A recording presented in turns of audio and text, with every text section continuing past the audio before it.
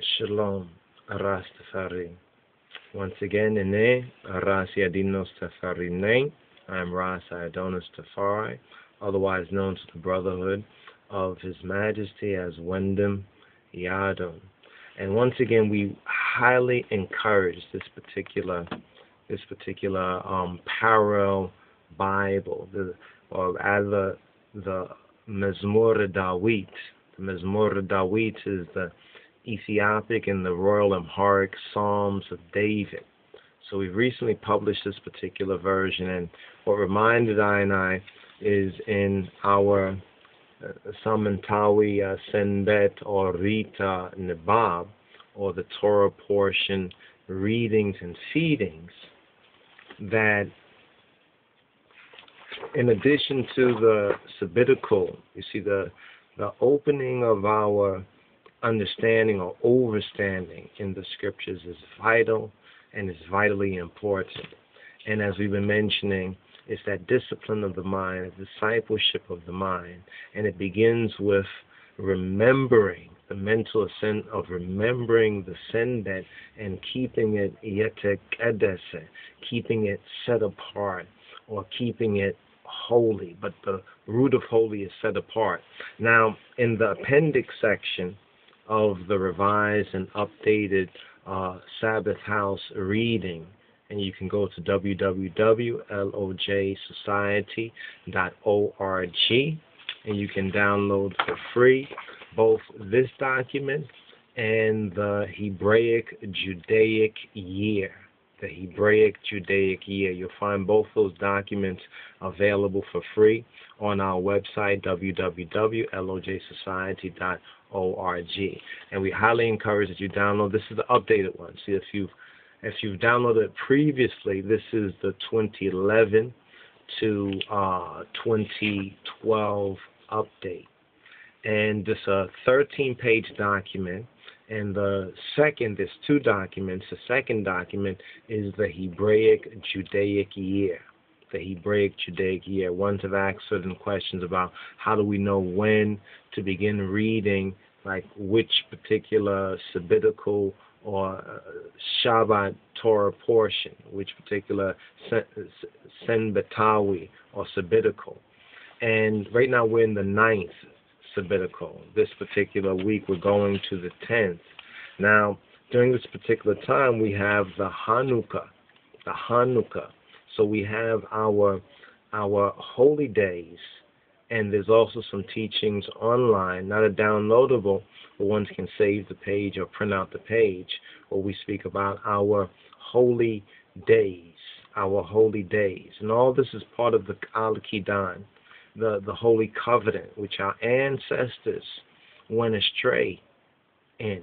And this is what caused this generational curse that some might call slavery, the transatlantic slave trade, more correctly, the trans-Ethiopic ocean slave trade of we, the Ethiopian Hebrew people, or the Beta Israel, that remnant. And that's all part of the prophecy of the word and of the scripture, and is fulfilled in we as so-called black people, as colored, all these other sort of bywords and niggers and negroes, so forth and so on.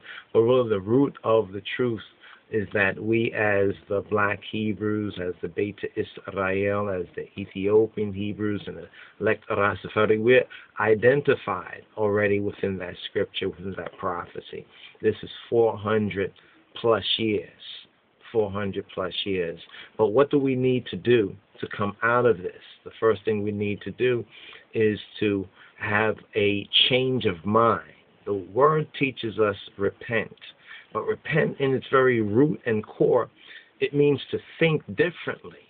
And this is one thing I keep, whenever I say think differently, some of y'all probably would think, oh, Steve Jobs. Well, that's one thing he had correct, because when you look at the word metanoia or metanao, which is the koina, the Greek word for repentance, that's translated often as repentance, and this is what we do as well. You start to then go behind the King James Version, and whether you go to the Septuagint in the New Testament, or you go to the Masoretic, or if you're on the level to go to the Metav Kedus of His Majesty, and even when you start to compare the root words, you really start to see the inner sense. You see, and this helps us in our discipline of mind and of that spiritual strength and that spiritual power that we need to be overcomers, my brothers and sisters. So the Sabbath and remembering the Sabbath, Exodus chapter 20, verses 8 to 11, is dealing with the Sabbath. But it begins with the remembrance, you see? And that's where Adonenu Yeshua HaMoshiach, he pointed out the hypocrisy among the so-called religious authorities of his time, the scribes and the Pharisees, who try to say he was a Sabbath breaker, a Sabbath violator. But he is truth, a Sabbath keeper. You understand? Because he overstood Christ, the Messiah, our black Lord and Savior. He understood the true innocence, you understand, of what the Sabbath was about. It is to remember the Sabbath day, to keep it set apart, you understand, and to stop all one's occupational labor. But even as Christ said, the priests in the tabernacle, even though they concern themselves with Adonai's things, the Lord's things, the Master's things, are they still doing the same work that they would be doing the other days? But they're exempt from that. That's when one is in one could say almost a perpetual Sabbath or a perpetual work, but on the Sabbath day, it is not a violation.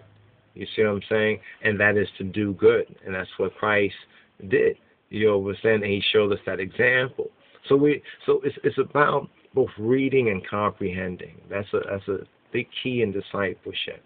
To find the truth, as His Majesty teaches, to find the truth for oneself. But do not to be foolish or doolish or careless. Because remember, the truth, no scriptures of a private interpretation. No scripture can be just interpreted in a private manner. And this does not mean that people don't have their own ways of seeing things. But every scripture is connected with other scripture because it is a fullness to it. And this is why the Torah portion readings and feedings are so essential. And we thought to do these series of videos and touch on certain aspects of the Sabbath, as well as to introduce the update. This is the updated Sabbath house readings. Because these Sabbath house readings, there's certain nuances, certain corrections, other things that had to be made so that it aligns both the Hebraic, Masoretic, aligns in that sense with His Majesty's Bible, the key distinctive word. Each Sabbath has a name. Each particular Sabbath not has a name, but has a reading, and therefore there's a distinctive word. So in our footnotes, we touch on some of the amendments and even where certain errors were made and the reasons why these errors were made as well, so that our brothers and sisters, so we are growing in that sense together. Now, so once one's able to download those two documents, namely Sabbath House Readings and the Hebraic Judaic Year, take a look at our holy days, because we have to redeem the time. You understand? We have to recognize what time it is too. You understand? To count the days, to really recognize what's the true, what is Joh's true cycle. And this is what, there's a whole revelation within that. You understand? And there's a barakat, it's a blessing. You understand? So discipleship begins with that discipline of the mind, brothers and sisters. And the Sabbath is that key time and opportunity to rest from one's occupational labor and to remember, take that mental, spiritual ascent, as well as to spend time in the Torah portion readings and feedings, in addition to the Psalms. Now, this is what we want to kind of touch on, the Psalms. So, we are happy that we got an opportunity to update this, and the Holy Spirit pointed out certain corrections in the former version of it, and we note every significant place where we had to make or felt it necessary to make an amendment or a correction. But when you get into the appendix and the overflow pages, there are 2 overflow pages, right, which are not part of the Sabbath house readings, but were thought necessary in the fullness of our Kedase, or our liturgy, in the sense of the sacred, is part of a sacred liturgy, or Kedase. Now, this will be the Wudase. Now, the Wudase concerns the praises. And in Mizmor Dawit, we give, as you can see, we give a page here. This is one of the appendix, the overflow pages. And we have added additional information based on the questions and the reasonings over the past. This will be the third year that regularly we have been teaching, reading, feeding, sharing the Torah portion readings and feedings through the YouTube site and other fellowship, other fellows and brothers and others who have posted and reposted these videos elsewhere. So this is the 3rd year. Now, after that 3rd year, certain questions and certain answers have become clearer about what ones have asked us questions about, such as, when do we begin the Sabbatical Torah portion readings and feedings? Well, it begins on Simchat Torah, and we touch on Simchat Torah in here within this Ethiopic sense. And then we go to this page, and like we said, I think we have to put the page numbers on here, but hopefully by the time we post this up there, we would have worked out like the page numbers. But still, this is the new one. Get ready for the 2012. This is helping us to get ready for 2012, to be in the right spiritual heavens. So the Simchat Torah, the Orit Desita, the joy of the law, or it's also known as the Fisha Orit, or the joy, the Fisha Orit, the joy. That's more of a good is. While Orit Desita, more Amharic, and then we have Simchat Torah, which is the joy of the Torah. So that occurred within this cycle on October 21st, 22nd. And so that means that's what we began with Genesis, or Bereshit, or Berasit, Bemejameria, Bamarinya. That's the first reading and feeding. And here, in this, you'll come across at the end of the 54 portions, there's like important notes to consider. There's an important notes to consider section. That kind of goes into explaining a little bit more about it, but perhaps we need to go through a teaching so ones can read through this, either through the contacts, and the harvest is ready, but the laborers are few. And this is one where we are praying and also preparing laborers and co-laborers. But discipleship is at the first level because it helps with the discipline and the basic knowledge of the scriptures, opening our understanding of the scriptures. And we can do a whole lecture and sermon on how Christ taught how it was so important to know the scriptures. And the scriptures in the time of Christ was the Old Testament and was Orit and Torah. So it's very important for us to have a knowledge of that and also be familiar with the content. And in a more spiritual state, iritical state, once we begin to see the reflection of things within the real world, one's spiritual eyes will become one. It says, make your eye one, and that light, that illumination will show ones and ones the true Rastafari, the elect Rastafari, but the Israelite foundation. You see, the Israelite, the Beta Israel is a foundation, even for holy Ethiopia. You understand? Now, with that being said, let us just go back to this right. So here, the last overflow page, it talks about how and the importance of the Psalms of David.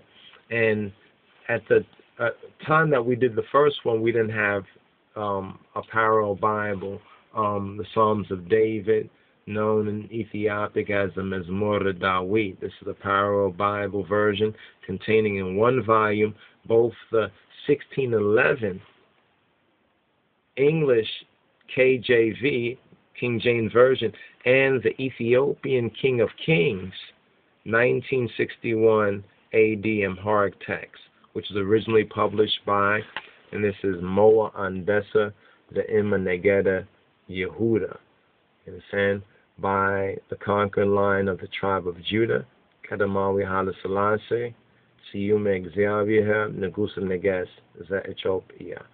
And so this is a parallel Bible. So, like we said, one column English, one column the Royal Amharic, and then there's footnotes. We labored in going over the revision. We labored to put in certain key footnotes, even dealing with certain subject matters like the Selah. Many ones have much to say on what Selah means, or are curious about the Selah that's found within the King James Version of the Bible, as well as the fact that there are 5 books of Psalms. Though it's Mezmor Dawit, or the Mezmor, the Mezmoreh, the spiritual songs of the beloved. This is our Idase and our Woodase. This is our praise. The Psalms of David are very, very important, because even the scriptures teach that David was a man after Yahweh's own heart. So the Psalms of David is like the heart of the Most High. You know what I'm saying? This is what it means when it talks about godliness, resembling God, not just on a pseudo outer kind of abstraction, but on the innocence of the Word becoming flesh, of us conforming to the Word in word and in deed. So anyway, this, we could go on this particular subject matter, but we want to encourage ones. And this is not just because I and I published this. You know what I'm saying? We think that, and we know that those who are able to take the time to study it will see the value in it. And this is part of some of the discipleship materials, the basic materials, because the Psalms play a very, very important role.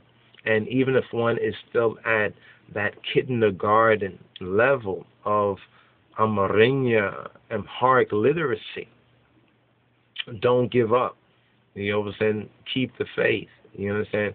Kes, little by little, my brothers and sisters. And we have some new works coming forward on the Amharic Bible homeschooling.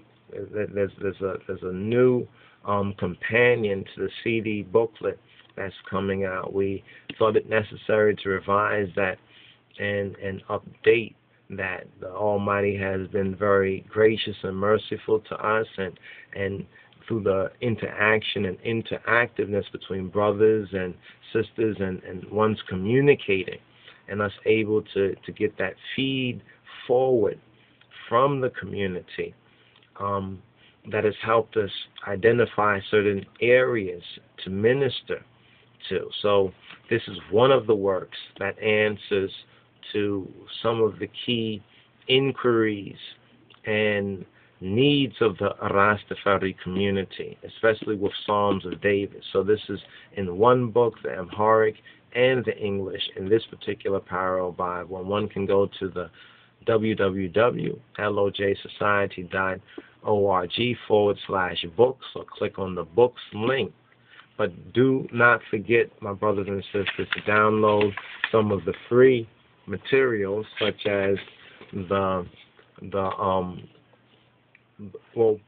translated people will say weekly, but we don't call it a Rastafari a weekend. You see, being in the world and being of the world, that weakens you. But remembering the Sabbath, to keep it holy, to keep it set apart, and from Friday at sundown to Saturday at sundown is a holy set apart time. So redeem that time, because the days are evil, brothers and sisters, and don't allow oneself to be caught up in the worldly so-called weekend. Overstand, weekend. They want to weaken you. I and I is Rastafari. I and I keep the Shabbat, and I remember the Sabbath or the Senbet, to keep it yet to keep it set apart and holy. So this is a freeware. This is a free study. It's a study where it's called the Sabbath House Reading. Also download the Hebraic Judaic Year. These are PDFs. Hopefully this is like 13 pages. The other one is about 7 pages. So one can use on their computer, mobile device, or smartphone, so forth and so on. And when one gets an opportunity, so those are 2 updated freewares that are necessary in this time from 2011 going out as we're coming into this so-called, quote, new year, 2012. We can be spiritually prepared to not be overcome by this world, but to be overcomers, to keep the commandment of the King of Kings and the testimony of His Christ. So check that out, download that, and as one is able to, please get a copy of the Mezmor Dawit, or the Amharic Psalms of David, and the English KJV. Get this, so you can go to our website and purchase a copy of this. This might be an investment for some, and we'll try to work with different ones, or communities, so forth and so on, of brothers and sisters, or schools, or other institutions of whether spiritual or religious or learning that requires any of the books or materials, whether retail or wholesale. Just reason with I and I, and we'll pray on it and try to work something out. But my brothers and sisters, seek to get a copy of this as possible. All right? And until such time, we say Shalom. Once again, RASTAFARIAN. Your brother Wyndham Yadon. Shalom.